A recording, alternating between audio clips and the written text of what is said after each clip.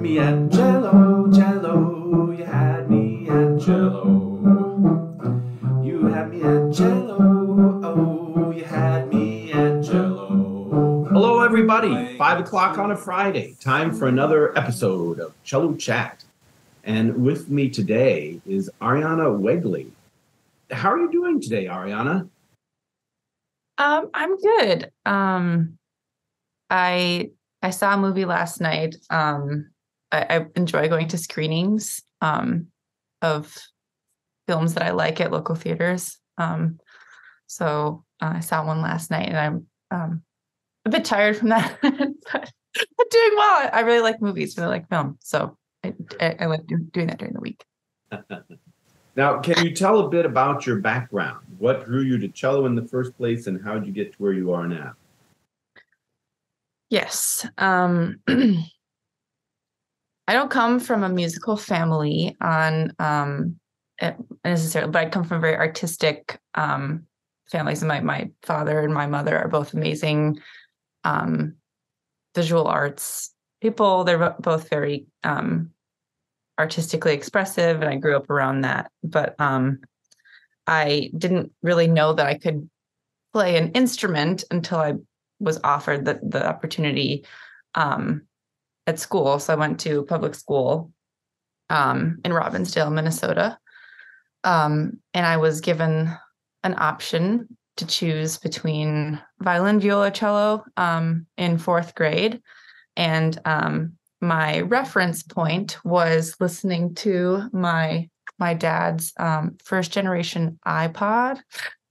Just kind of finding the iPod, borrowing it, and listening to anything that was on there. And so one thing that I came across was the first Yo-Yo Ma's first album of recording the Bach cello suites. Classic. A little cliche, but also very, very, very truly amazing for me when I was a kid. And I could just listen to that for so long, and I was very inspired to someday make a similar tone, make a similar sound, because I was so curious how that was possible. So I figured out that was cello, and I wanted to try playing that in school. And then from then on, that kind of became my activity or my focus outside of school and family life at home. So I found myself doing pretty exclusively summer music activities, joining youth orchestras. I was in GITSEs, Greater Twin Cities Youth Symphonies.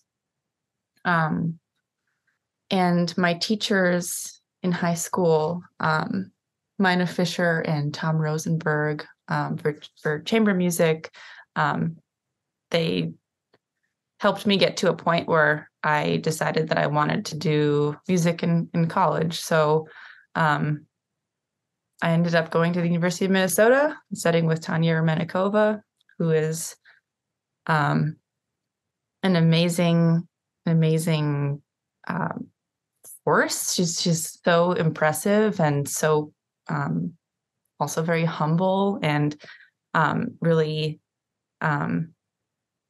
just is able to express so much in a lesson. And I felt like every time I saw her every week, I was so lucky to glean something from her experience and from her ideas.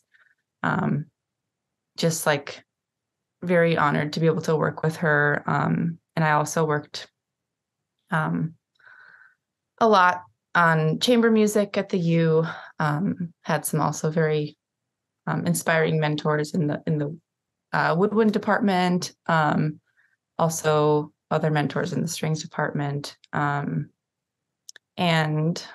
I was also doing a double degree in English. So some of my projects ended up being kind of like interdisciplinary essays and performances that kind of linked together different concepts I was interested in.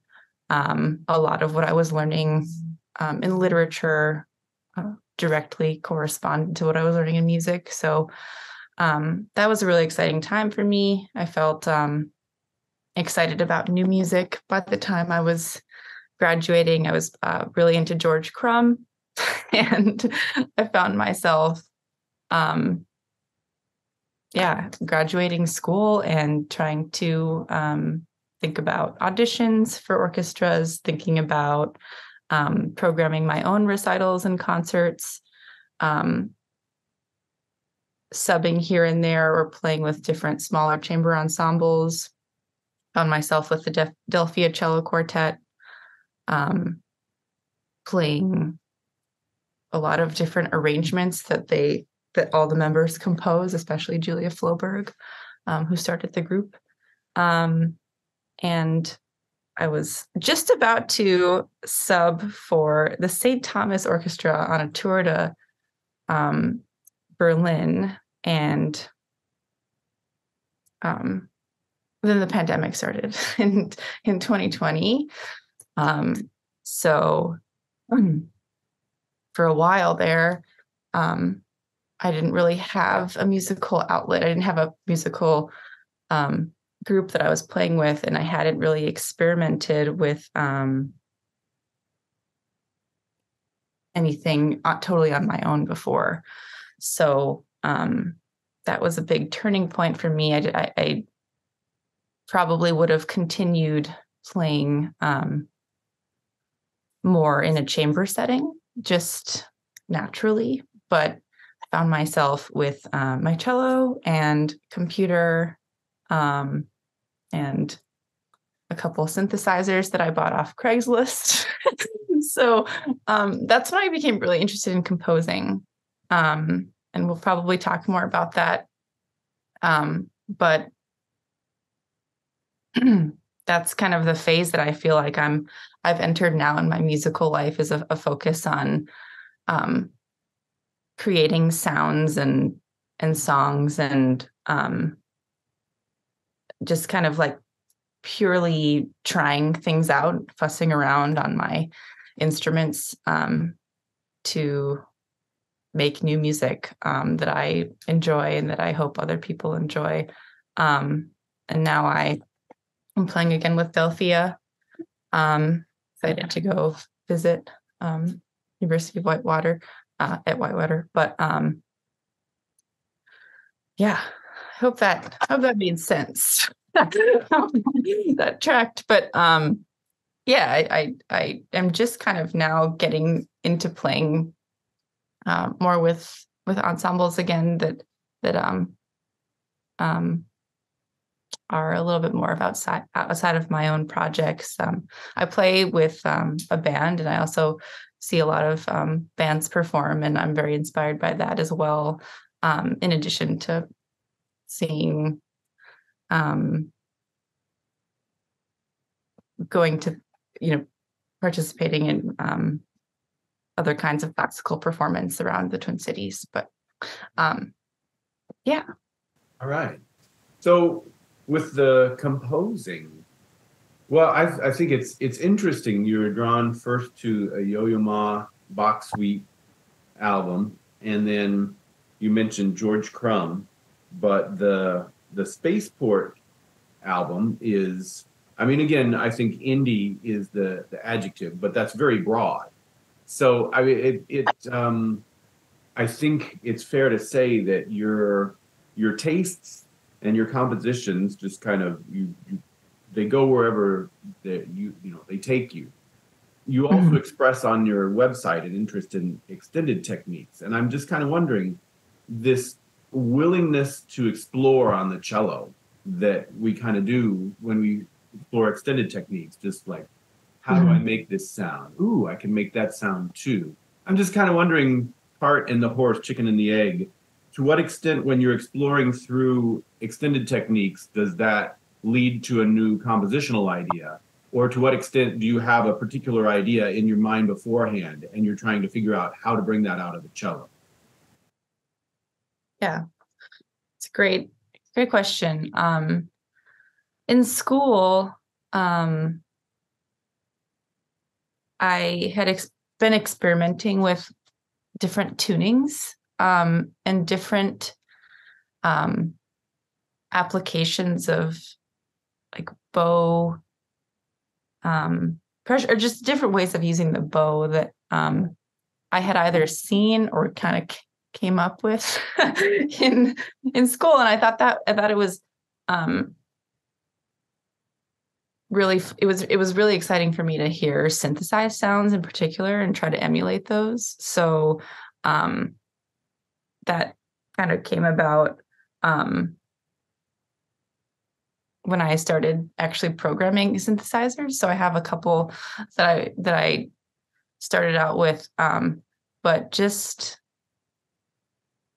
really just taking like 8 hours in a day and messing around on a synthesizer is like, it'll change your brain. You know, it's like, it's just, the possibilities are endless. And you like think about sound more as a like a natural phenomenon. And some kind of, for me, I actually pictured a wave in a way that I hadn't before.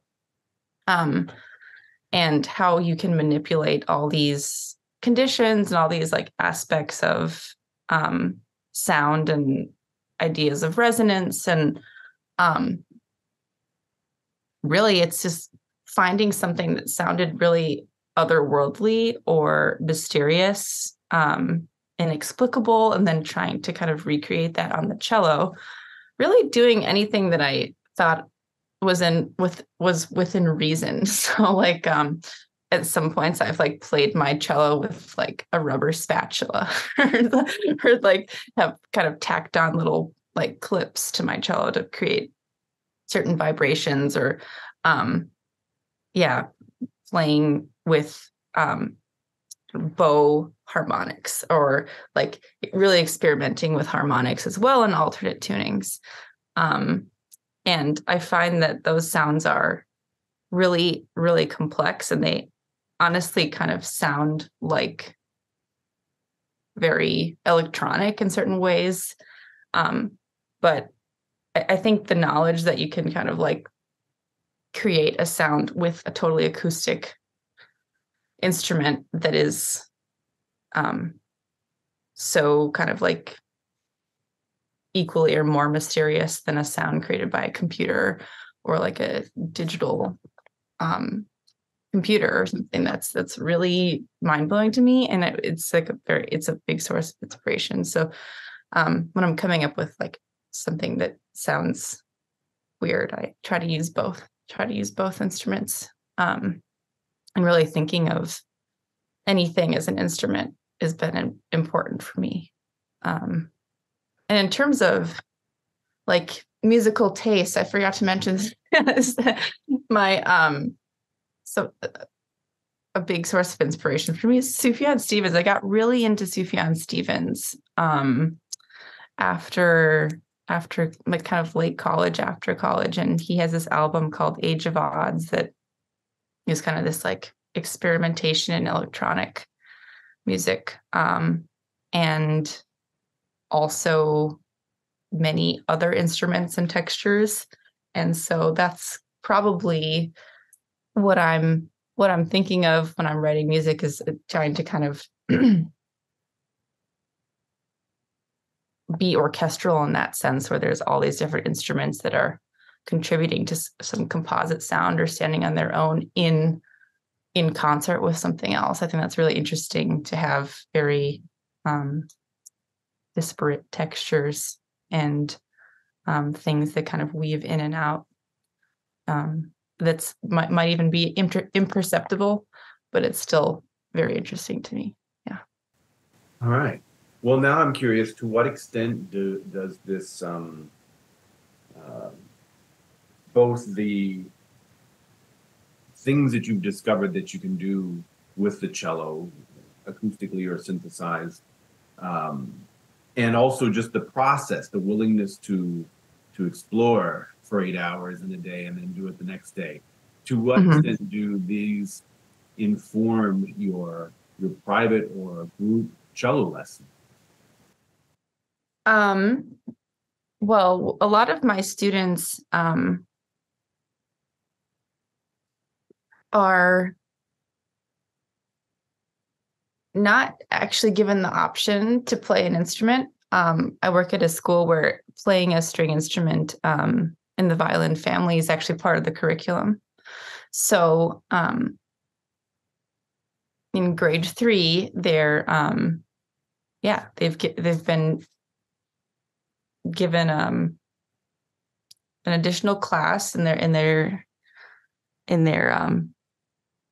day where they have to dedicate an hour to string playing, and then on top of that, they have to also seek out lessons. So a lot of my students start out really excited to be learning a new instrument or learning their first instrument, and then they realize that it's quite difficult to play cello, and it's not a kind of instant gratification, or it takes years, and it's like a deep patience and some kind of flame of curiosity that's like always burning, I feel. So I sympathize with that, because when I started, I was very excited, and then I kind of burned out for me, and I was hoping to play electric guitar, which I got around to later. But I wasn't excited about what I was playing. So for me, it was like finding some video game and movie music, which I know is very common for young people to kind of like really be excited about and feel familiarity with movie music. So the way I feel about that is like with my students, I try to do a mixture of things. So a mixture of Suzuki and a mixture of composition, and a mixture of something that they feel drawn to, like something that they can pick from their inspirations from their life. And I do a lot of arranging for them so that we can work on all kinds of music. And I like to kind of give them all these ideas about things to listen to, and kind of like remembering that when you come to the cello, there's really endless possibilities, and anything is okay in a sense. Like you can always try anything, and I'm going to do my best to kind of give you a form and like a physical approach that'll let you do that in like a healthy way. That's what I care about most, is having them approach the cello in a way that's works for their bodies. So then they can kind of use that knowledge to really try things out, because a lot of them are interested in music, but I feel have very busy lives that don't that aren't very focused on learning an instrument. So, and learning an instrument like cello, which takes a lot of time, a lot of energy, and like I said, like deep patience. So yeah, to keep things interesting, I just try to be honest as well, just with my own experience with cello. I really needed to try something different with writing like pop music and working with electronic music for my own longevity at playing music. Felt like I kind of needed to start making music that was totally different than what I had played before, and just crossing over into a genre can be really scary or really daunting and just confusing, and a lot of expectations with that. But just like, I don't know, just being able to kind of sit down and think about what sounds cool to you and how to make that sound is, I think, a pretty worthwhile skill. So yeah. Well, okay. So then I ask everybody a question about motivation. It's from just everything on your website and what you've said so far. For example, you clearly derive inspiration out of a lot of things, a lot of the other arts and things beyond what are considered the arts. And sometimes sometimes students can just pick up on that we're modeling the way to be curious and inspired by all manner of things and follow that. But in other cases, students need a little help, you know, getting motivated to play or to practice. And they appreciate getting a little bit of additional ideas from the teacher. So what's in your playbook as far as helping to inspire students to do more of the deep patience work that it takes to get to that level where it's really fun? Yeah. Usually when I like when I have a lesson, I try to structure it in a way where I'm there, but it's something that they could do without me in a sense. Like, or when we go through like the flow in particular of setting up, warming up, deciding what to work on, taking breaks, and I try to kind of imitate the rhythm of what that might look like on their own. And a lot of times I feel like I'm there guiding my student, but it's a shared kind of like a shared goal that we have to work on something. I always want them to feel like at the end of our lesson, okay, this would be a good practice session for you to do on your own, exactly what we did today. Kind of walk them through how to practice in such a way where they're really breaking things down and spending a lot of time on maybe one thing, and then freely stepping away from that. For example, just with the bow, I feel the bow is a big, really, it's just such a huge thing to think about when you introduce the bow. It's like the whole world has the gravity. But thinking about just like roundedness and like shapes on the cello, like the bridge is a curved plane, so when we draw the bow, we're kind of drawing the opposite of that shape and kind of like scooping the sound out. And if we try to draw the bow in like a totally flat line shape, that actually doesn't work with the way the cello's built. Or just kind of noticing these kind of shapes and colors and in the instrument, because these are really young kids that I work with. They're probably 8, 9, 10 usually. That's really important so that they can kind of make connections with things in other aspects of their life, like the sound of a train. Or I had one student who played something and immediately was like, "Oh, that sounds just like a train." So we talked about how trains work, how do trains move, what kind of different sounds might a train make? Maybe we think of one. What are some other ones? How can we try to make those? But just like kind of giving them images, shapes, kind of like scenes in a structure of setting up, warming up, practicing, thinking, all these kind of different phases of what it means to like enter into a practice session and then come away from that feeling like you like figured something out and then being excited to try that again. But I also, I'm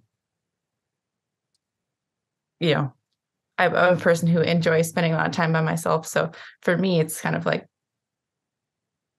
I'm okay spending 8 hours on a synthesizer, but that's not super common. So I also have to kind of negotiate what I'm imagining a student might be interested in and what I'm interested in, because those things are probably different. So it takes a lot of like relationship building with the student to kind of know exactly what they need to feel excited, because I think that they all have so many different pathways of exploration in their life that try to connect those.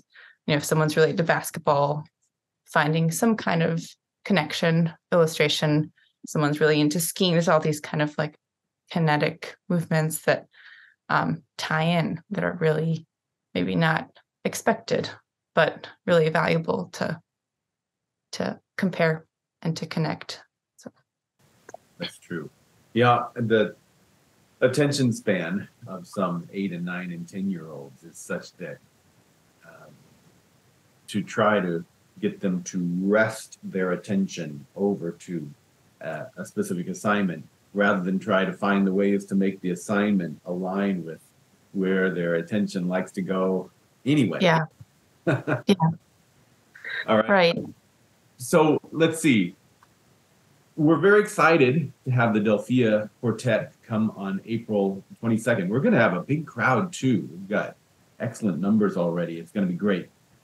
And my cello ensemble at Whitewater is very excited with the qualification that when we try one of the pieces that we're working on with that has us play and sing at the same time, these otherwise really brave students. Right now they're tackling the passage work in Brahms Symphony 1, just like champions, for example. But then suddenly they just have to sing, in some cases, slowly moving, but while they're also playing. And they get a little bit, shall we say, there's some trepidation there. So I'm just kind of wondering, when Delphia Quartet does this, do you all envision just that singing while playing should just be just kind of like a natural outgrowth of our approach to singing through our instrument?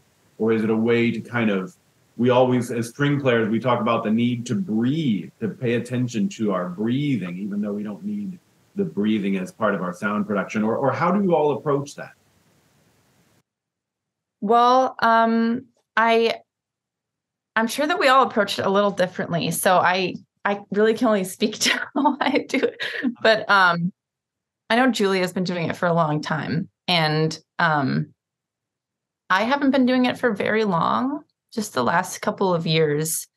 But it took me a while to actually become aware of my singing voice. It was like a non-existent thing to me for so long in my life. And then I just kind of slowly tried it over time at home in the privacy of my own home, which is like kind of an important thing for me, I think, just to kind of like dump all this stuff that I want to try when I'm by myself. Cause then it's like no expectations, this is happening here. And then in one moment it's not, there's some kind of like immense freedom in that, and no one else is going to know. But I think for me, playing cello, I do think of it as a little bit more now as a vocal experience. I mean, it's like kind of, especially when I'm thinking of composing and arranging, it sits in the register of the human voice, or things like that we kind of grow up knowing, but then kind of become aware of when we start singing with the cello, because it really is kind of like a voice that's kind of coming from your core, I feel, or coming from like your diaphragm, or like, you have a strong core that kind of like pushes sound out, or kind of like breathes it out with an exhale. But I also feel like my own voice is perhaps a little bit disconnected from that in my body. I kind of imagine them coming from a different place, but from a source of, or like from the movement of breath. And I think in my head, literally, when I'm doing this, is like these slots in the air. And like when I'm thinking of pitch or something, pitch and tone, like they kind of fit into a slot. And like the vibration of the voice and the tone of the cello is kind of like coming into some alignment. And that's a very visual thing for me. It's hard for me to separate it out from that. But I don't think of them as necessarily coming from like the same source, but they do feel very unified. I feel like when you sing and play an instrument, you do have to kind of like bond the two together, for any instrument that I've ever played while singing. Because when you're thinking of them as a kind of separate entities, they can kind of start to misalign or something. So for me, they do have to be quite synchronized and like united in movement, in contour and shape, and trying to kind of like hear both of them as harmony together. Okay. That's interesting. I find that interesting. I mean, because one of the things that we were talking about was, so for example, to sing and just do, let's say, percussion or something that's very different from the human voice, it's less tempting for the ear to kind of conflate the two sounds. Whereas sometimes a cello sound can be so similar to what we're singing. I think, at least for some of the students, that too was distracting for a moment. It's like, wait, which is the sound that I'm playing and which is the sound that I'm making with my voice? But learning to kind of embrace that and have that become an intentional duet or folding in of the two sounds. Yeah, or kind of like a new sound. It's like a new sound of like voice. And, I feel like working with synthesizers too, it's like you can kind of like make a new sound in some kind of like fusion. And so that's a cool image for me when I'm thinking of voice and cello. Yeah. All right. Well, now talk about this new album that's coming out, if you would. Yeah. So for the past year and a half, I've I wrote 9 songs over the course of that time, and I play cello, synthesizers, guitars on this album that is many different things. And it's so hard to describe your music, but yeah, it's I was this is so hard. Sorry, let me just think about this for a minute.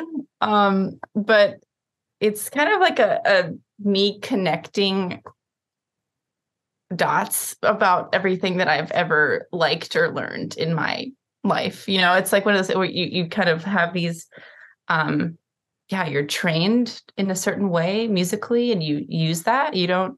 I think of it less as like a departure from my former training. I think of it as like my former training has kind of led me to this point where that I can tie it in with these other things that I'm interested in or that I want to try. Like I'm coming to this project where I'm writing songs and singing as a cellist who is trying out singing and writing, and who is like in this stage where I feel not, kind of like out of my out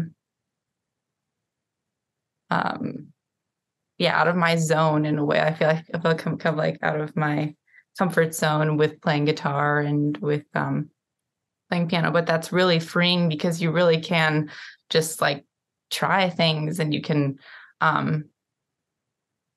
give yourself a certain like new approach that is only possible when you're first starting out. And I feel like that's a good thing for students to remember too, is like they're in their special space of like, you can only be new to something for so long, and like there's just like a freedom to try things. And I and was inspired by like kind of like a lo-fi bedroom pop sound. Like I said, I'm a big fan of Sufjan Stevens. I really like Meg Duffy of Hand Habits. And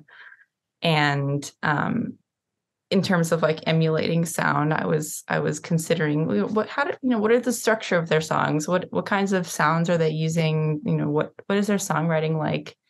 Just, I think it's so nice to be able to like listen to a song and pick out the different instruments and sounds you're hearing, and like notice these patterns in bands or songwriters that don't necessarily have to like teach you how to do that, but can like signal to you like, okay, what if I try this? Like what if I try writing a song about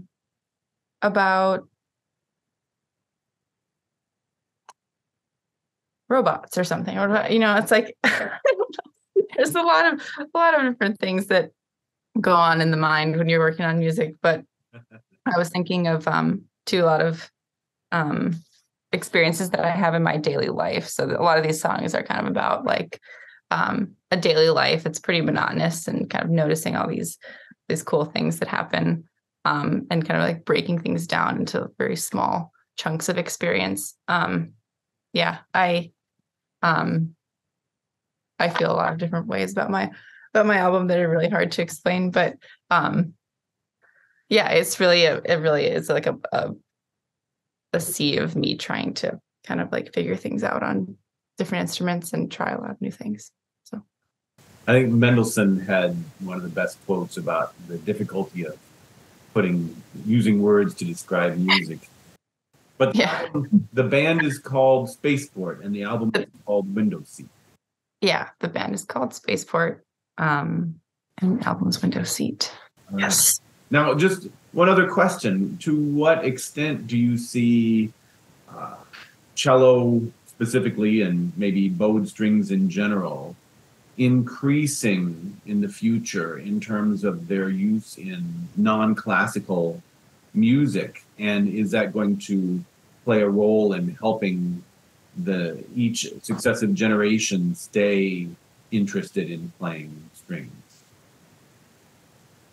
Yeah, definitely. I think that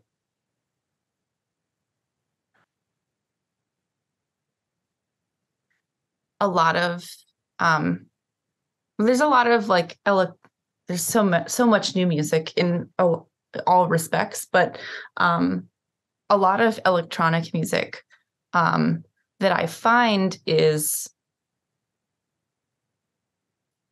emulating or synthesizing sounds of acoustic instruments, or kind of electroacoustic music is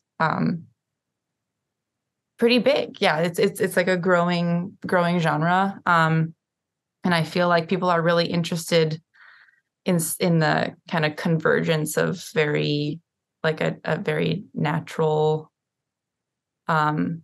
earthen instrument, like a wooden instrument, is capable of making some kind of very unique sound. And in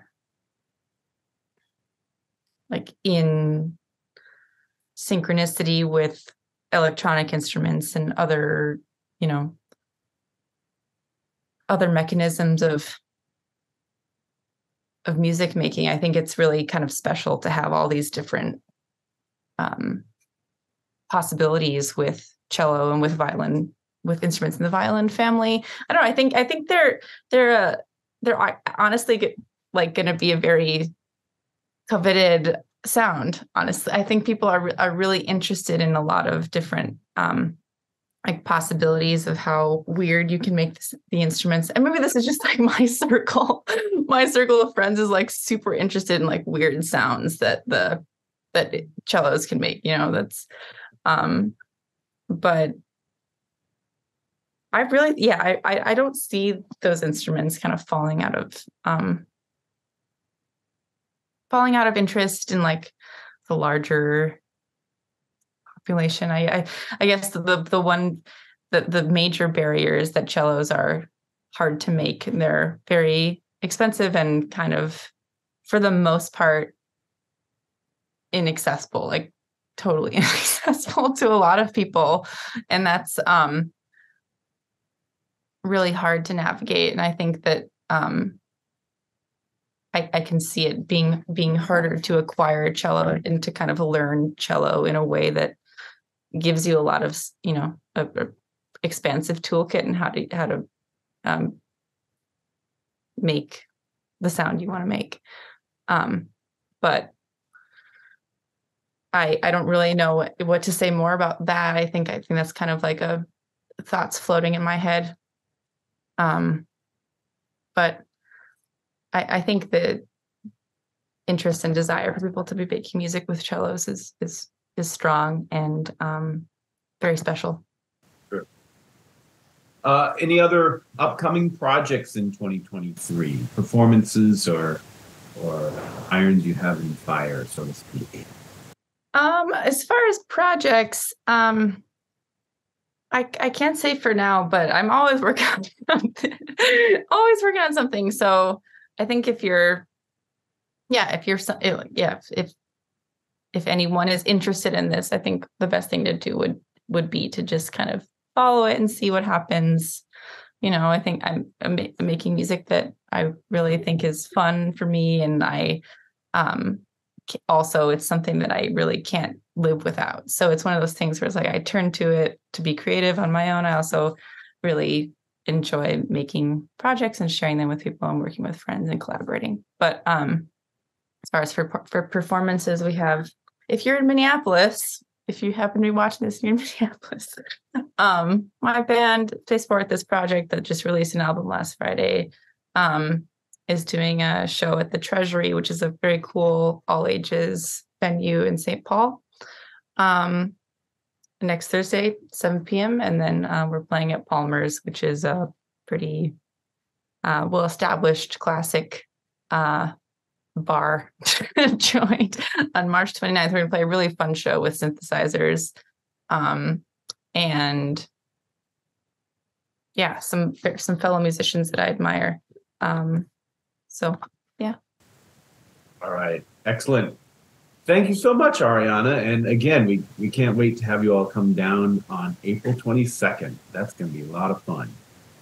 Yeah. Thank you so much for your time and for setting this up. And it's really, really lovely to talk to you and meet you. Very excited to come visit and to play with the cello quartet. We've been working on it. We're very excited. So, yeah.